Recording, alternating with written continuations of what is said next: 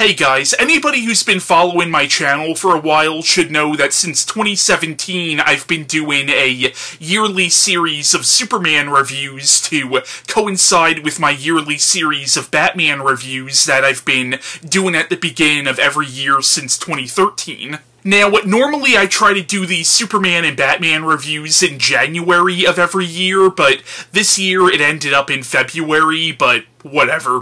It is what it is. So, I'm kicking off 2021 series of Superman reviews with a review of Superman, a celebration of 75 years. Now, this was published in 2013, which at the time was the 75th anniversary of the character of Superman, who was originally created by Jerry Siegel and Joe Shuster, and first appeared in Action Comics issue number 1 in 1938. Now, this is a collection of various different Superman stories from the early Superman comics from the 30s and 40s all the way up until the New 52 era. Now, collections like this have always interested me because they show you both the history and evolution of certain characters, and that's always interested me, especially with characters as famous and iconic as Superman.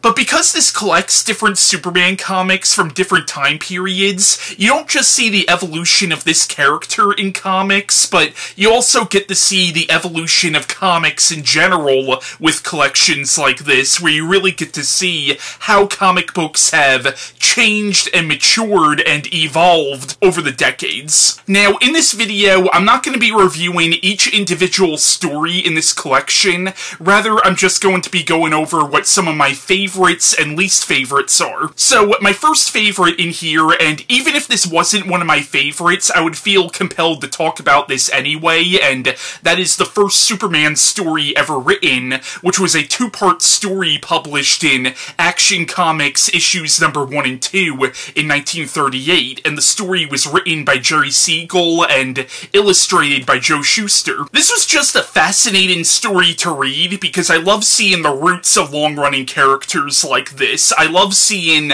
where it all began. And even people who haven't read these early Superman comics seem to know that at this point Superman couldn't fly yet. Instead, he could leap long distances, like he could leap over buildings, but for some reason they haven't come up with the concept of Superman flying yet. And even though the story is kind of goofy by today's standards, it does take itself relatively seriously. Like, in this story, you don't have Superman going up against some big bombastic threat like an alien invasion or other superhumans or mummies or robots or anything.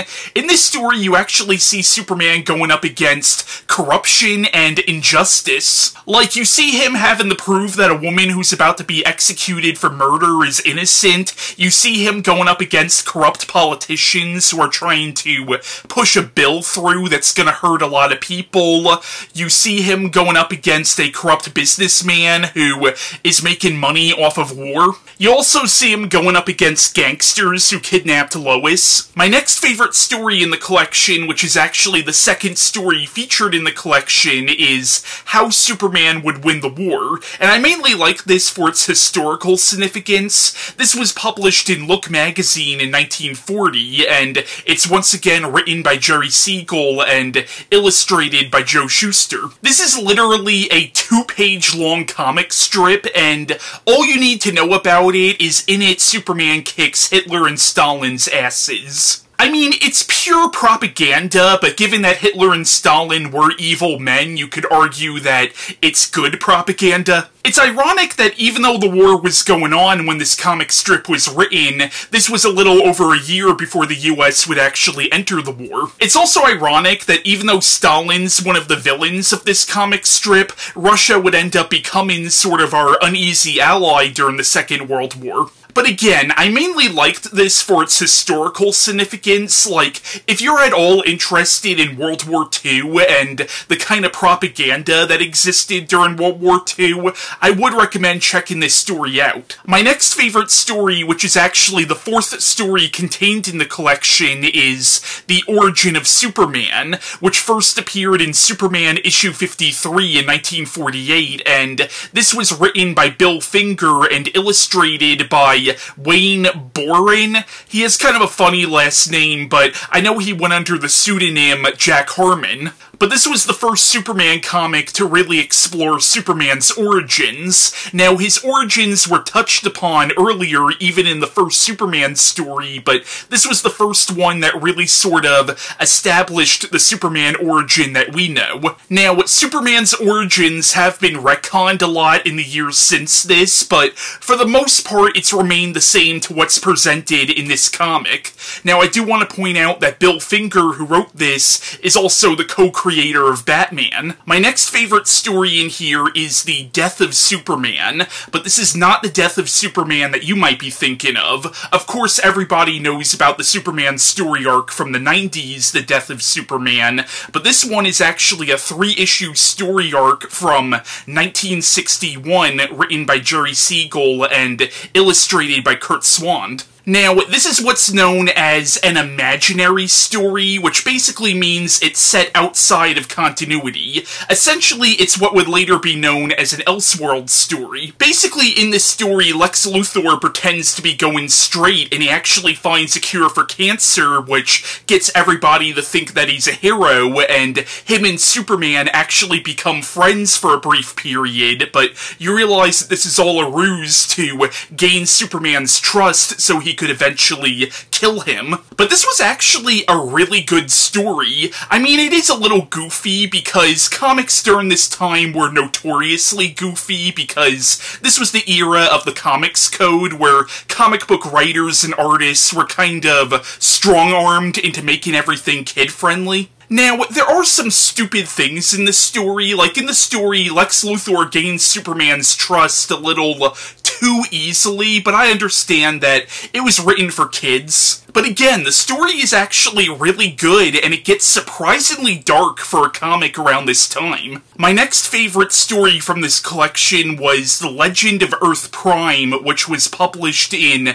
Superman issue 400 in 1984, which was called The Living Legends of Superman. This story was written by Elliot S. Maggin and illustrated by Frank Miller. Basically, this story appears to be set years and years in the future, and you follow this journalist named Lois Olson, who appears to be part cyborg, and she's interviewing these guys who claim to have uncovered the secret identity of Superman. But in the story, they start viewing this show from an alternate universe where Superman is just a fictional character, and the show they start viewing is the George Reeves Superman series. So basically, the story is kind of like a metafiction love letter to Superman. But it is a really cool story, especially if you're into metafiction stuff. My next favorite story in here, which I also think is probably the best story in the collection, because this is probably one of the greatest Superman comics ever written, and that's For the Man Who Has Everything, which was written by Alan Moore and illustrated by Dave Gibbons, both of whom would go on to create the groundbreaking graphic novel Watchmen. I'm not going to spend too much time on this story because I already did a standalone review of it back in 2019. Basically, in this story, it's Superman's birthday, so Batman and Robin and Wonder Woman go to the Fortress of Solitude to celebrate with him, but when they get there, they find that Superman has this alien parasite attached to him, putting him in sort of a dream state. And basically, this dream that Superman is having is what if Krypton never blew up and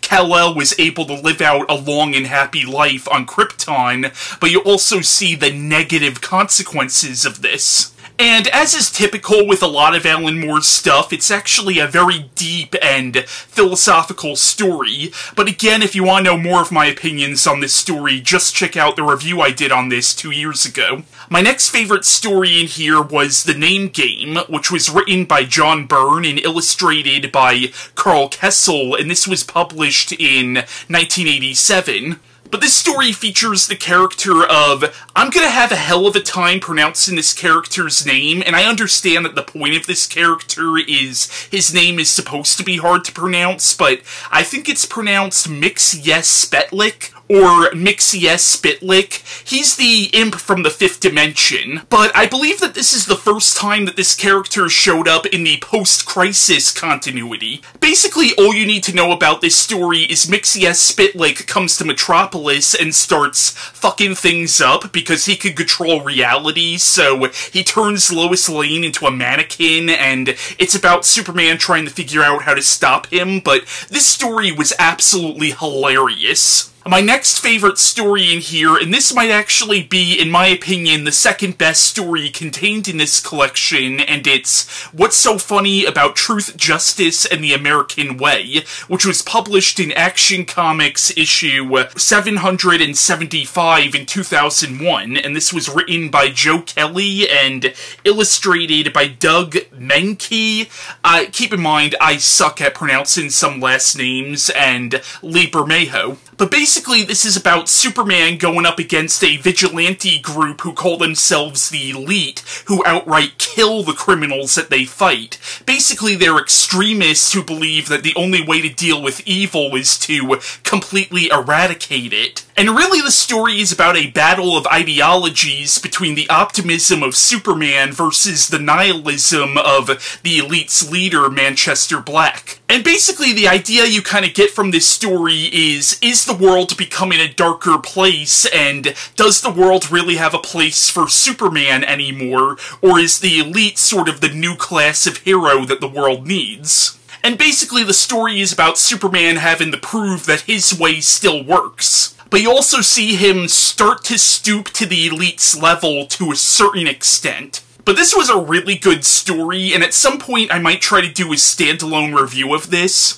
Now, this comic was adapted into the 2012 animated film Superman vs. the Elite, and it was also adapted into an episode of Supergirl. Now, the last story in this collection that I want to talk about in terms of my favorites is The Incident, which was published in Action Comics 900 in 2011, and this story was actually written by David S. Goyer, who also wrote movies like Demonic Toys and Blade, and he co-wrote Christopher Nolan's Dark Knight trilogy, and he wrote Man of Steel. And this story was also illustrated by Miguel... I'm not going to be able to pronounce his last name, so I'm just going to have it come up as text on the video. But this was a really good and very political story. Basically, in the story, Superman shows up at a major protest happening in Iran, and this kicks off a major international incident where the Iranian government thinks that the president sent Superman to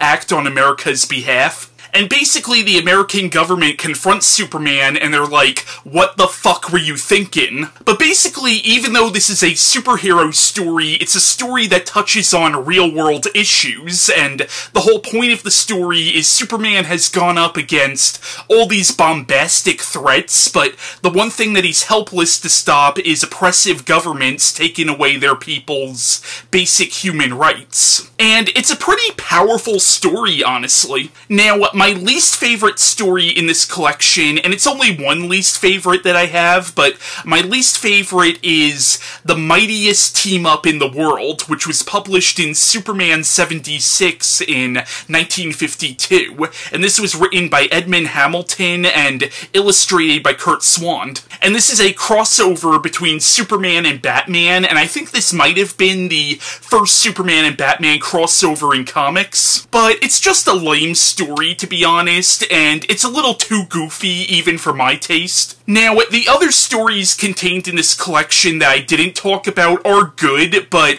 again, I didn't want to review each individual story in this collection. But if you get this collection, definitely check out the stories I named as my favorites, especially for The Man Who Has Everything and What's So Funny About Truth, Justice, and the American Way. I do want to point out that this collection contains the issue Doomsday, which is part of the Death of Superman story arc, and that issue is good, but if you're gonna read that, you should really read that in the Death of Superman collections as opposed to in this collection. But again, I do recommend this collection if you're a Superman fan, but that was my review on Superman, a celebration of 75 years, and bye.